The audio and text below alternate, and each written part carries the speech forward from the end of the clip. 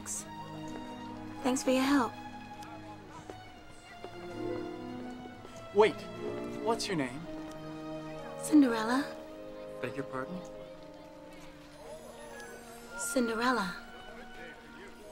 I like to sit by the fire and the cinders fly and my face gets smudged.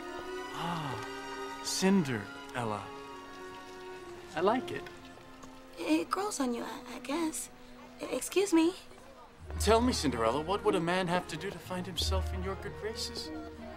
Who wants to know? Let's just say a charming stranger. This charming stranger seems pretty sure of himself, but he'd have to get to know me a lot better than some girl he just met on the street. Oh, but he'd like to very much. Oh, my.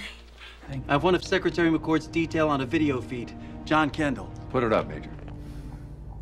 What the hell happened? The Iranians just jammed all communications. We might be getting behind this thing whether we like it or not. BBC's website just went up with the news of the coup. This guy's good, Liz. Nice catch. What did you find? Psalm 1:1. What's that? You know Indonesia is the third largest democracy after India and the US. A handful of crazy fundamentalists plant a few bombs in Bali.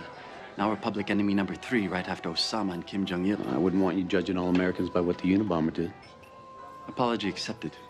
Now what can I do for you? Any tanks? This building with the metal roof looks like it's protecting something. Chef Morimoto asked me to take extra special care of you. May I start you off with something to drink? Morgan? Champagne. Dom Perignon, Cristal. Oh, no. What are your sakes? May I suggest our Honjozo? And your junmais? We have a great daigincho. Melon, honeysuckle fragrance, and a rich texture. Superb. Korea's a monster. There are thousands of children in there, and they mature fast, in days. She'll destroy us as she tries to destroy Shao Kahn. Possibly. Definitely. You're protector of Earthrealm. We've been through this before. I know.